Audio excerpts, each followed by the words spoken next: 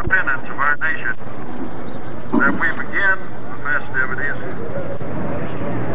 with a prayer of thanks to Almighty God that made it possible for us to have a free nation.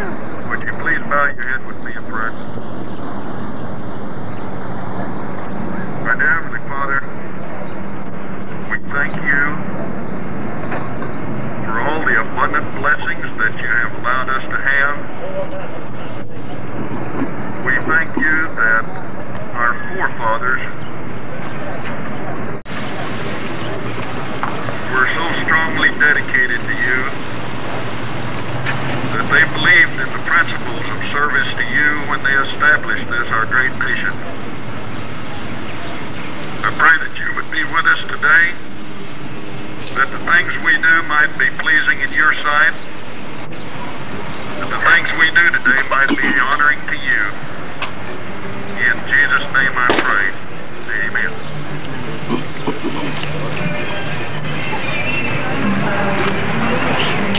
What now?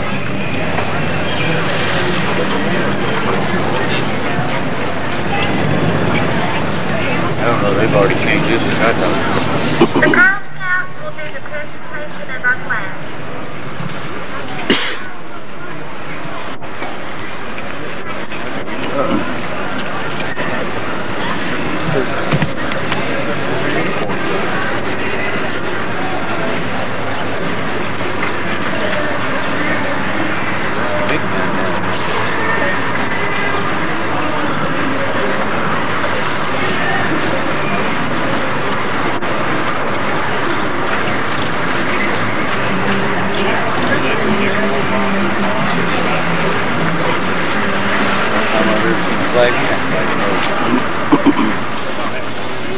Well, we've been here for a long time.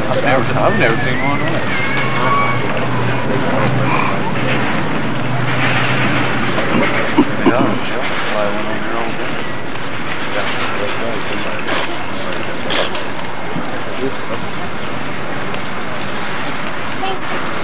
They need to put it up a couple of days, about 2 years ago. I called down and asked them what the problem was. He said, well, the person that puts it up didn't do it. And I guess I didn't even think about looking out to see if it was up.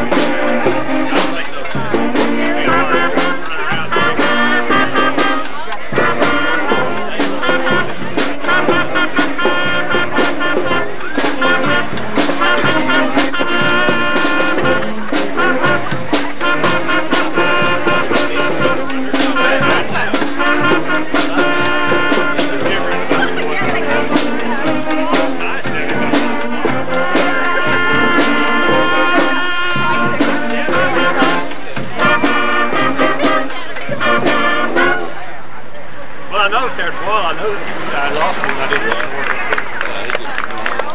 I'm glad we had more help than what we needed.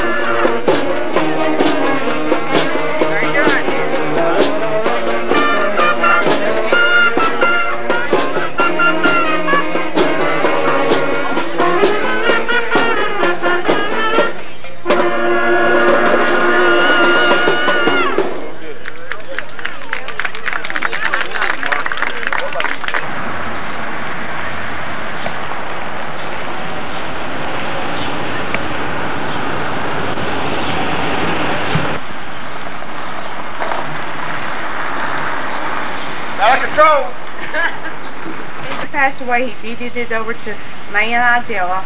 The home was built around 1909 at the cost of $1,001.01.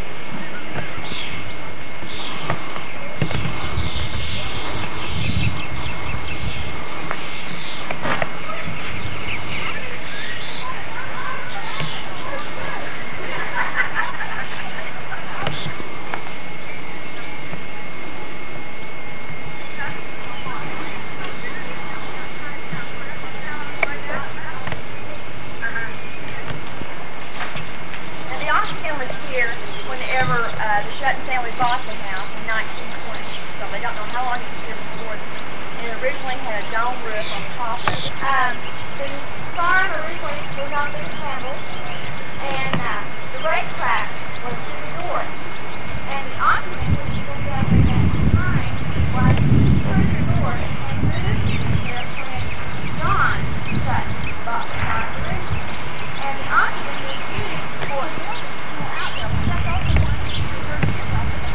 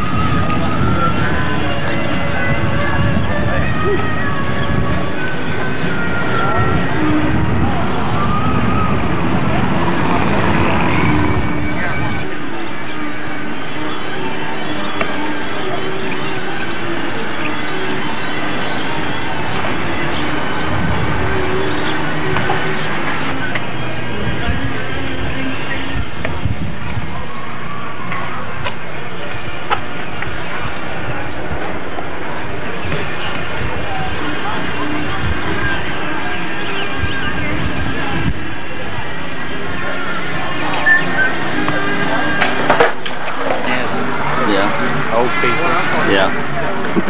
What are you gonna do with it?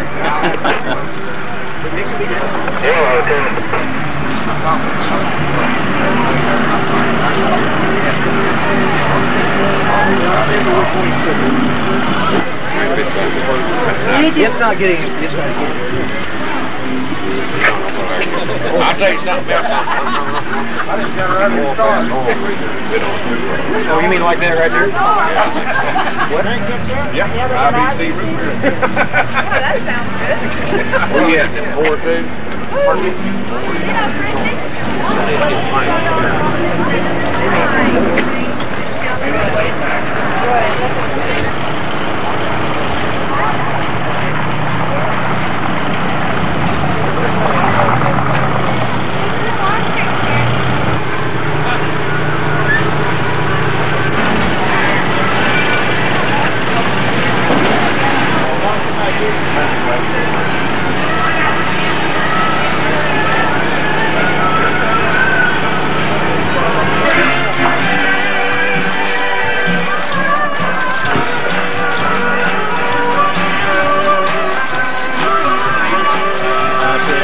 Got down here.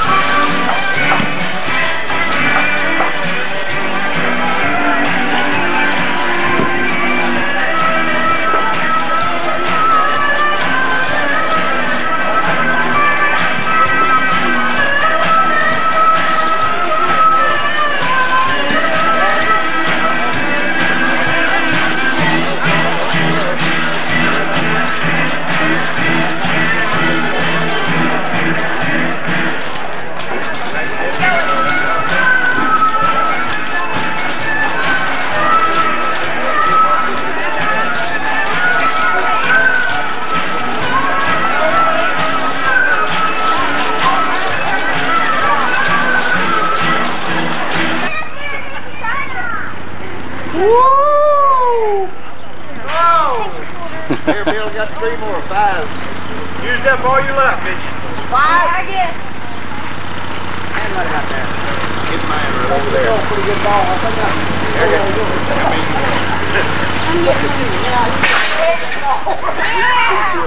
Hey, you ain't forget that first time. He knows a pretty good ball, Johnny. That's why you're going to Hey, you're not going to dunk me 4 more You times. hit that many center in that red dot at the end of this. That's number 1. Thank you. Interference. Intramural, intramural.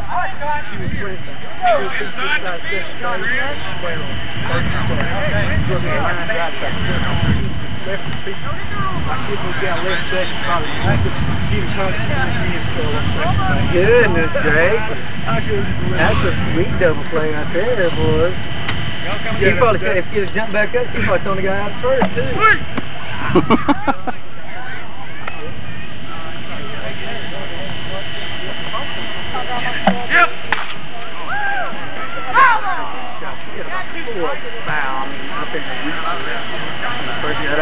He did. I said, you better pitch him outside, you're going to lose all your baseballs. Travis, there's some baseballs, they're putting them in that basket, and those little kids have got them. I brought 4 out here. There should be...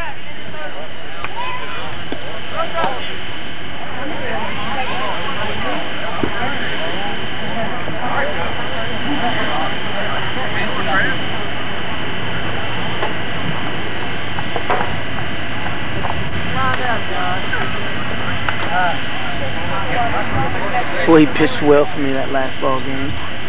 State. Oh, he did? Man, he pitched well. That's it.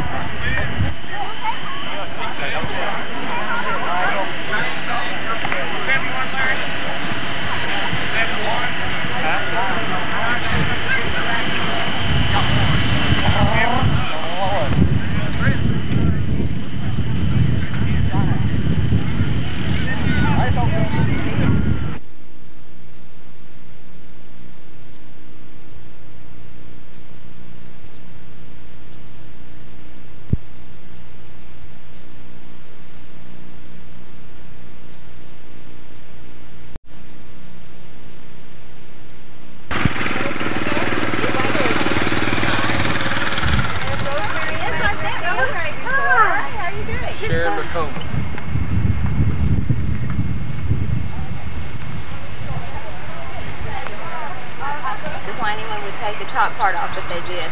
So they added on, this is the original roof line that you can see here. The part to the west was added on later, and it is was added on as a kitchenette, bathroom, dining room. Like that. The trellis is part of the original house that the Campbells had, and so you'll see it in the photo too, so look for it when you look at the photo. And the house has been passed, and Nola lived here. They also took in other children who couldn't go to school because they lived too far out in the country and they didn't have buses.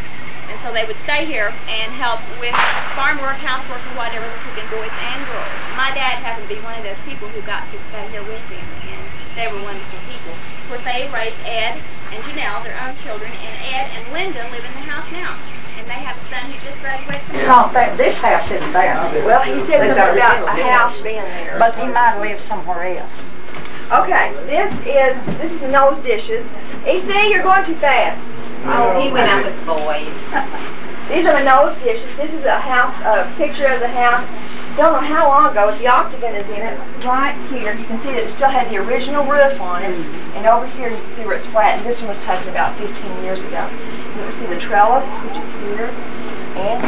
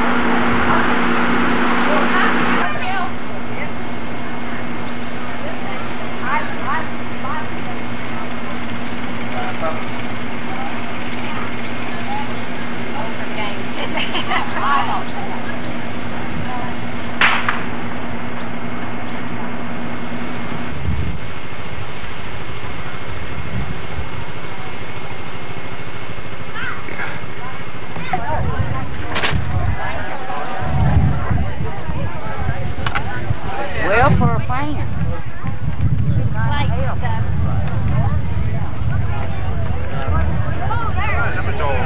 He's slicing out through.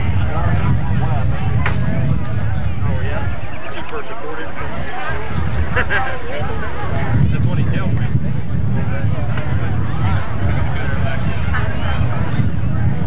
Hello, Bill. Oh, yeah.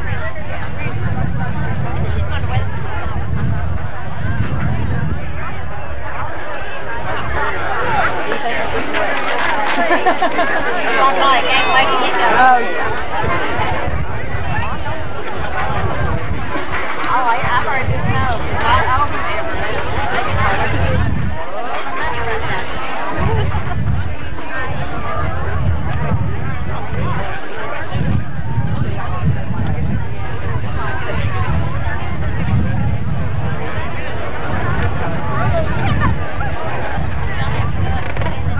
Scraped off. So I guess I'll eat back. Hello, Shad. What do you think, Dad? You're the first one. No. You know me. I wanted to sleep. Should have expected. Going on? There you go, Mike. The bleachers to play with somebody.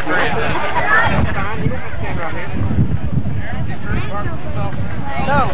Dad, there ain't no place. Yeah, there is. Place. Play with Lon's camera. Fill it up.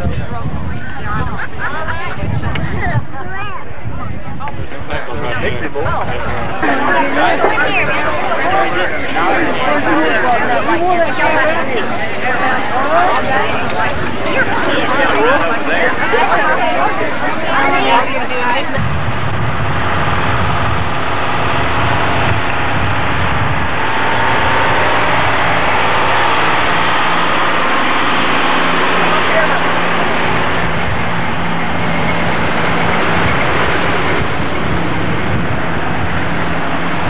Robin stayed when she got ill. There used to be across that wall over there was a closet, and whenever she would have to go to the restroom, she would have to go out this door, through the parlor, through the living room, and then around to the bathroom. So they've done away with that and made an opening and put storage out there. The bedspread, the quilt, Dixie made this, and it took her 4 years to make it. And this is another part of an old washstand. Make that trip once a day, huh? Yes. Needless to say, I doubt if they made too many trips. It's really pretty. This is the This is the original bathtub and lavatory that was when the house was built. Behind, there's a little door right over here at the end of the bed. There's storage all along this wall and all along this wall. The books were here. There's stuff stored in the window box. The brush and comb set was a Christmas gift for December the 25th, 1912. Behind the door is a cape, one of the capes. The stuff.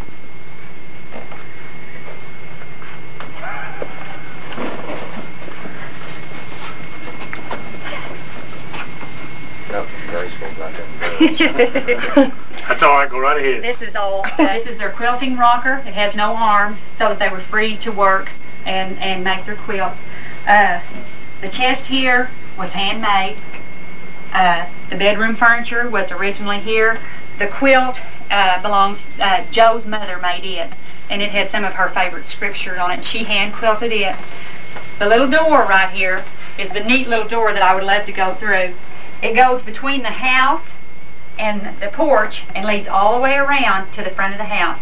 Oh, is that right? Yeah, like a secret passageway. And I would love to go through it. Not in that dress you would.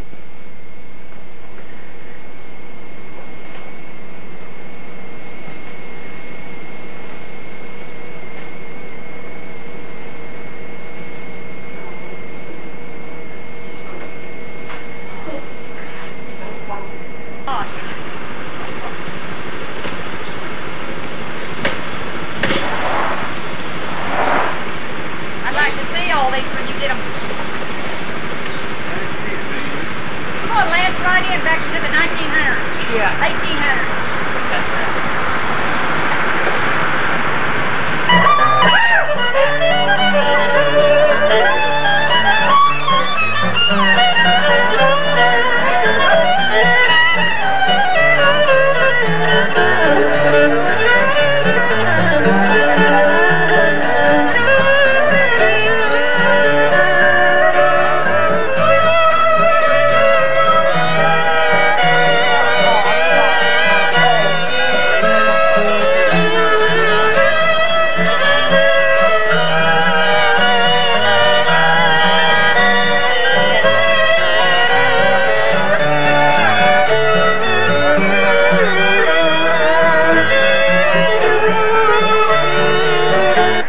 Thank you.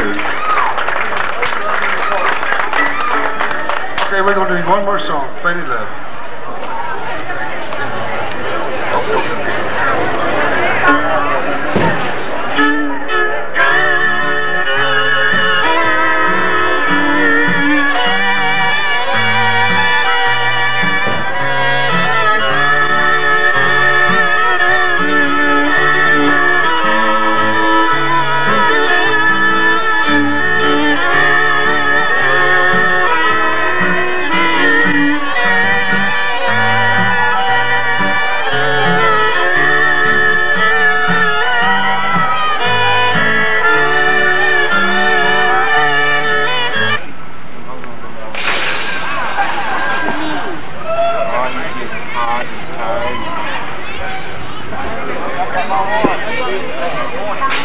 Who's six?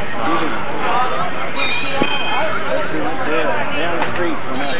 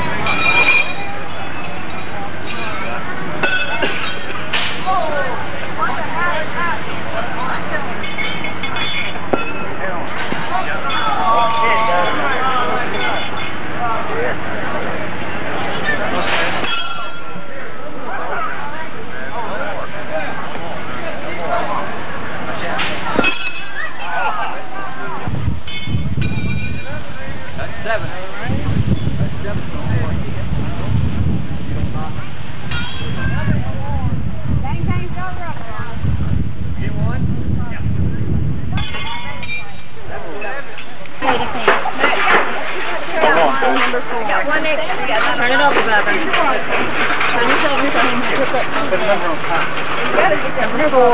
That's the new time. Number big 4. Can you hold that? Let's put it right there, okay? Anybody else? Is that all of them? 0 to 3. 3. Go, number 3. Go, number 3. Go, number 3. Come on. Go, number 3. Number 3. Hey, they'll run. Number 3. Number 5. Number 2.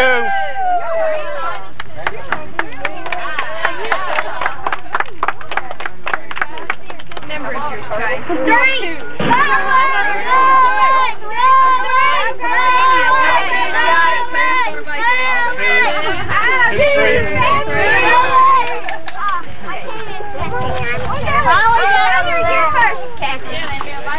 You're first.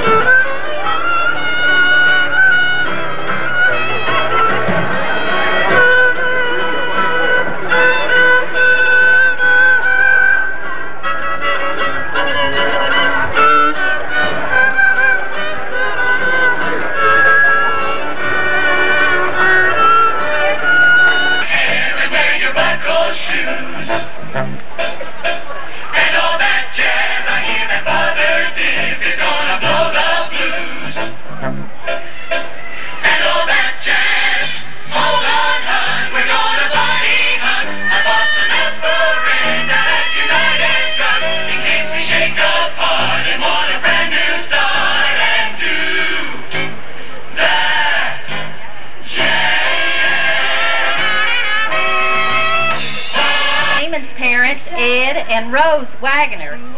Dolly, who is 93, now made the dress being modeled today by Peggy's granddaughter, Gretchen Miller. The gown was made of off-white slipper satin, fashioned with a yoke of illusion embroidered with seed pearls. The fitted bodice, this blue lace dress, was worn by Edith McMullen Craig on her wedding day in 1963. The fully lined, mid-calf length dress was made by Minco resident Miss Isabella Williams, and it is worn today by Juanita Pinkston. Minnie Toll Doak in 1966 and was made by her mother, Maxine Toll. The white satin gown features an empire waist overlain with white lace and long lace sleeves. The long lace train is also lined with white satin. The hairpiece is draped with white tulle and accented with tiny pearls and crystal beads. Modeling it today is Mindy Doak, daughter of Jeannie Toll Doak, and Got to get inside, okay? All right, back up, Fletcher. Back up. All get even here. Okay, down to the whistle.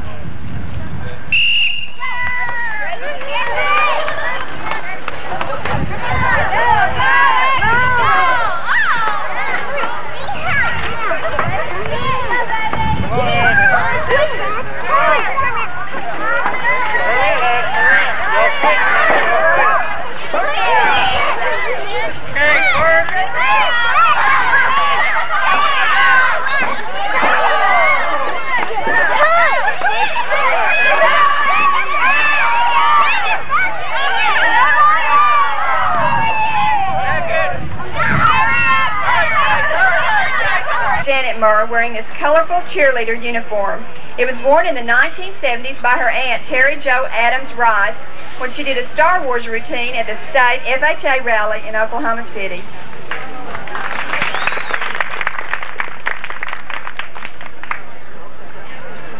This Minco blue and white cheerleader costume looks really neat on Marcy Kerner, daughter of Aaron and Carla Kerner. It was worn in the early 1980s by Sheila Birchfield Body as she cheered the Minco Bulldogs on to victory. Thank you, Marcy.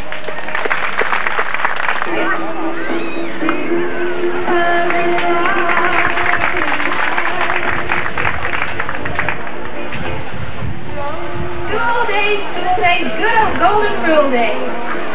Here we have Amy Meeks and Krista Body.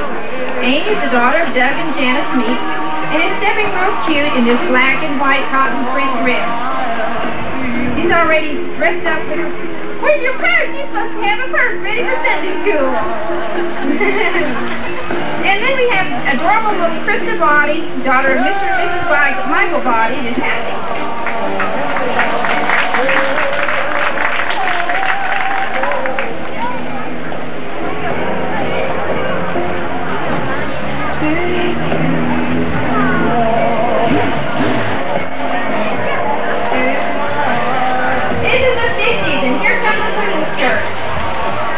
If this were the 50s, Lisa Rose would be right in style. She looks very pretty today in her gray blue skirt with a pink white dog on her. She has completed the outfit with a white pullover, sweater, bobby socks, and this is modeled for us today by John King. Oh, I get it.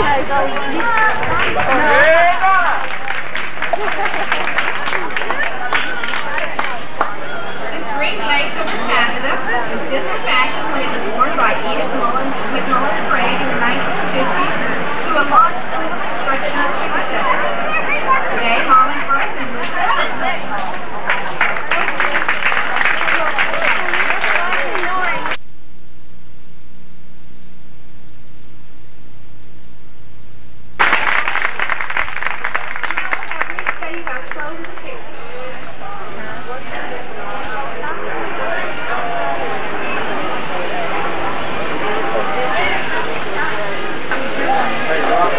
Wait. So we ask that y'all don't get out in the middle of where we're performing. We're going to have a little demonstration down here on the hangman's step to show you what'll happen when a aluminum can gets shot with a blank.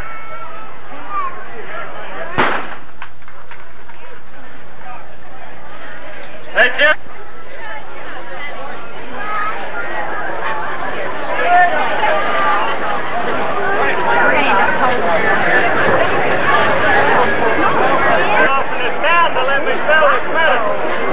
First, I'd like you to meet my entourage.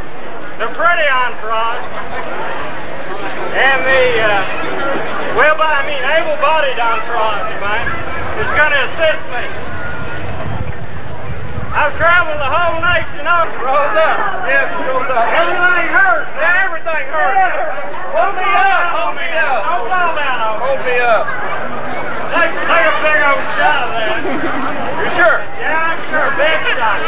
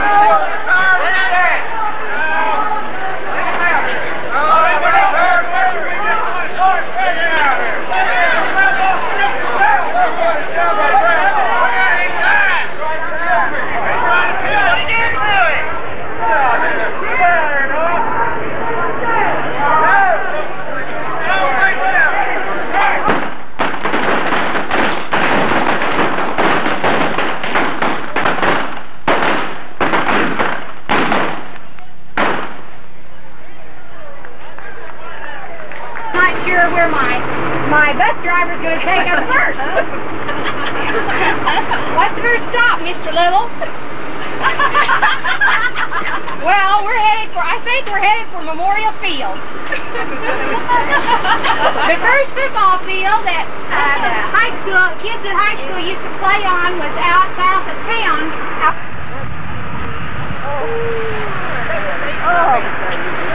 This has been a day. You know, I can't handle it. I just don't, you know, I better straighten up. All right. Enjoy it. That's good though. Determine who won. I don't have a beer. I know. The most original. Yeah. America's most wanted. The one that tried to hold. Yeah. Yeah. Lights right away.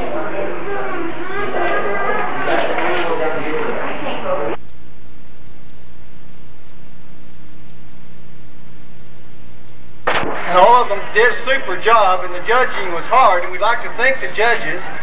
Dan Verser and also Larry Malcolm were the judges. And of all these contestants, there were 3 categories. One for the most original, and that would be for one who looks like the turn of the century. The other category was the best overall, and then the third category was the best effort, the one who tried the best but didn't do as well. So we have 3 winners. I'd like to call their names, and I believe they're all up here. I need Robert Russell. Robert won, so you won best overall, didn't you? Yeah, Robert Russell.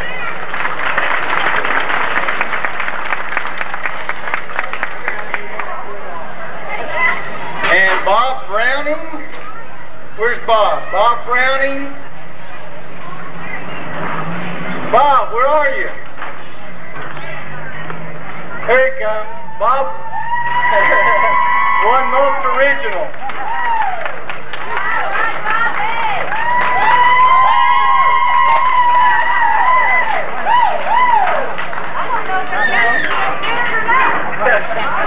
And the third one for the best effort was Greg Evans.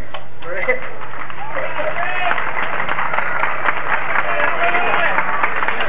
Home is Karen Albers and Glenda Berkey, based on originality. I don't know if they're here tonight, but I'll get it to them.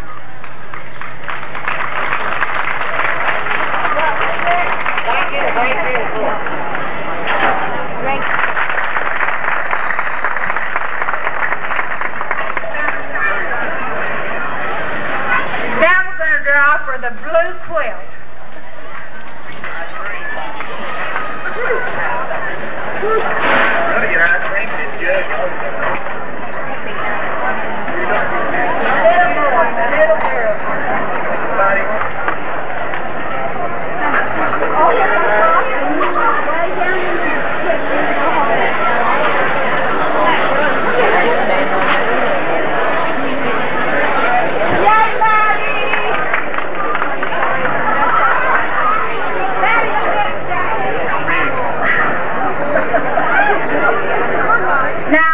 Now y'all all seen this, and I have nothing to do with this.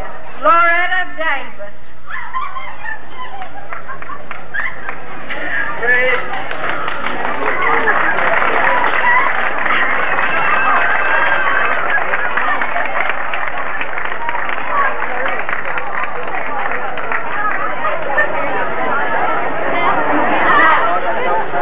Okay, now they're going to auction this quilt. And Loretta said to tell you she really bought them chances and put them in there, and she's giving this to our mother.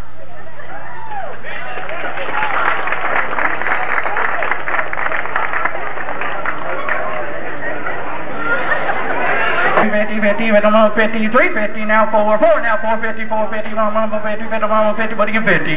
That's 400, now give me 450, 50, 50, mama 50, 50, mama 50, what do you get 50, 50, mama 50, 400, now we get, folks, now this is the only opportunity you're ever going to have to buy this plant.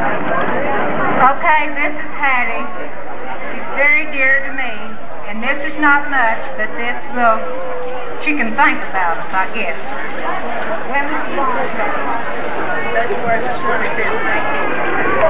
Hattie was born February the 25th, 1902, right here.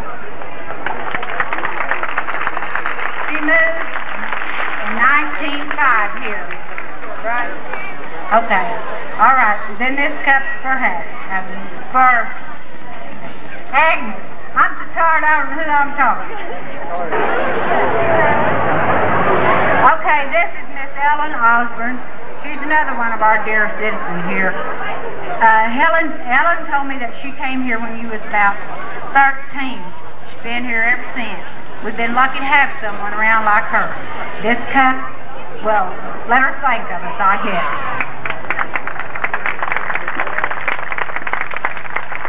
All right, I see that we got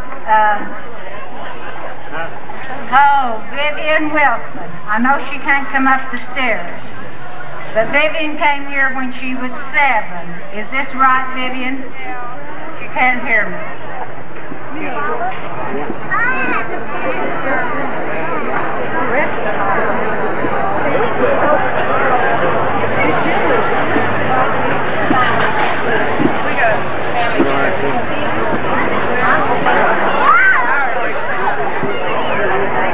She came here March the 8th, 1907, and she's 91 years old.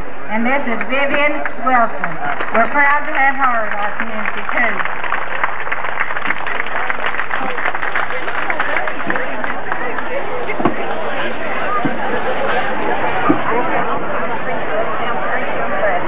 She was born in Spring Hill, Nebraska. November 30th, 1901. November the 30th, 1901.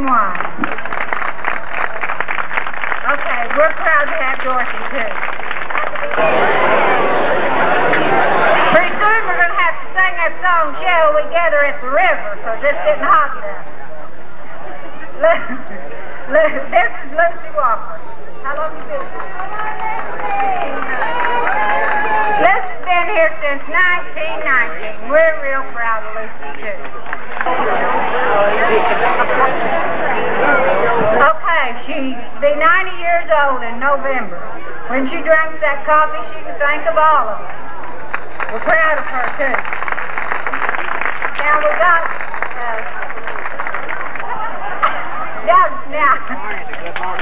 I didn't... You better hold your breath. Okay, this is Ruby Charles. Okay, she was 85 in November. She's really dear to me in this community. I'm going to give her this cup.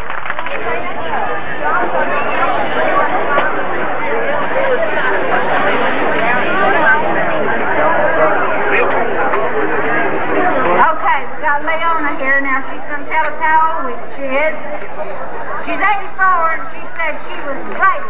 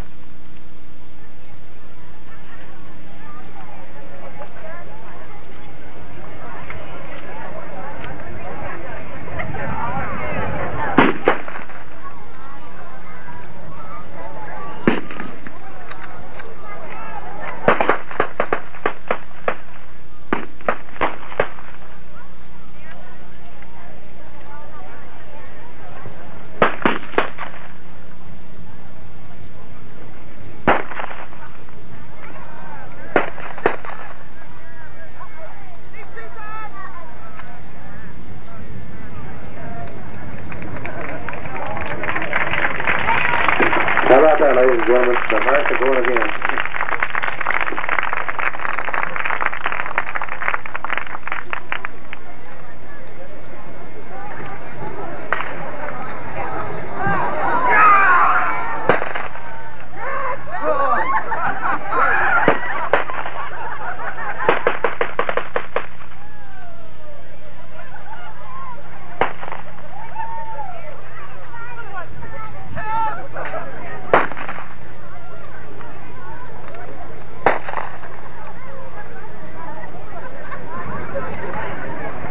And I'd like to welcome you all out tonight.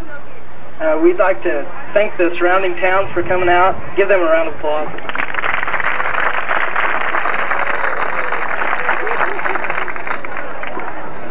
And a big thanks goes to all the citizens of Minco for all the work they've done. Give it up for the Minco citizens, hey!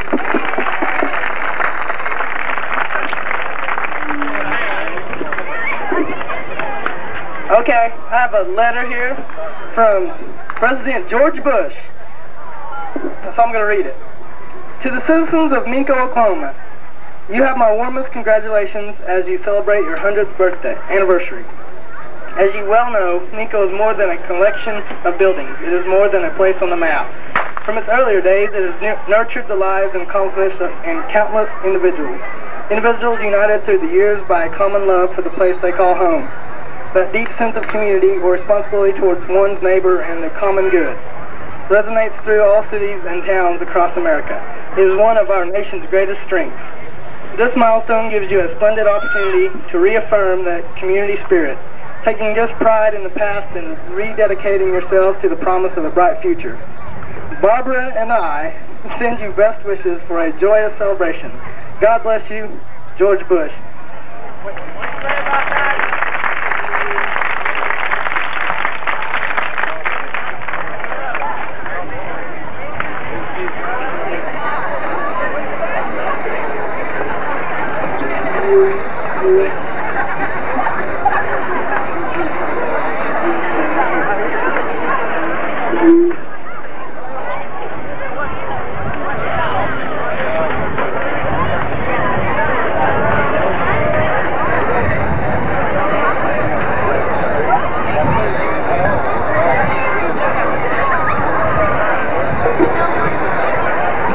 I'd like to ask everybody to stand.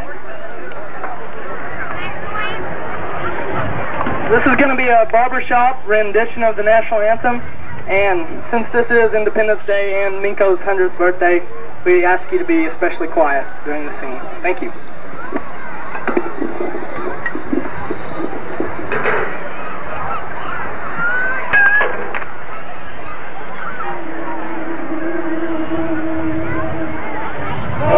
Say, can you see by the dawn's early light what so proudly we hail at the twilight's last gleaming, whose broad stripes and bright stars through the perilous fight for the ramparts we watched were so gallantly streaming, and the rocket's red glare of bursting in air gave proof through the night that our flag was still there.